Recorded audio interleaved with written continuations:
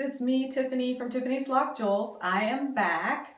I just wanted to show you the results of my cut and color. I did go to Sara again in Plano for my color. We're slowly getting it brighter and getting some pieces, you know, highlighting a couple more here and there. You could read about my journey on my blog. I am going to be talking about what products I'm going to be using on my hair within the next couple of weeks.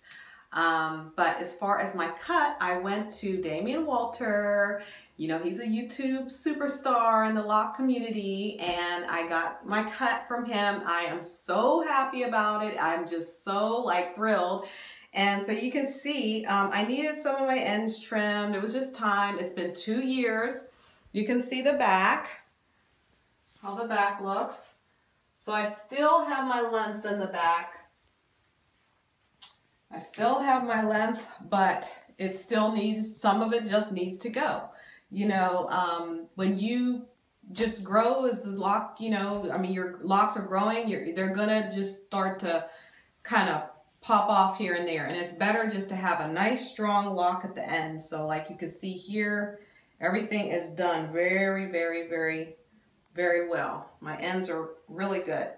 Then my new jewels, I have this one. It's called the Crest Jewel, and this is titanium quartz, and it'll be in the gold, silver, and also there's like this shimmery multicolored one.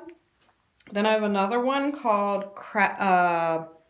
this is Siren, and this is going to be in several different colors.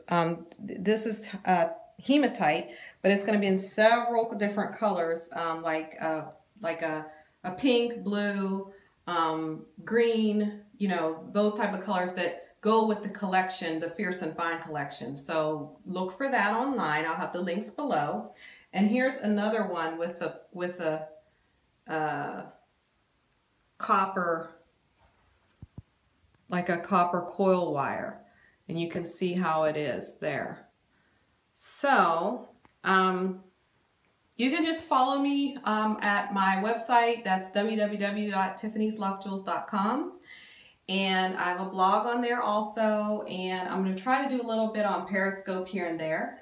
But I just wanted to let you see how nice my cut is. As far as my jumbo braids, I have another video I already did regarding that. I had like 8 jumbo braids to get these nice waves.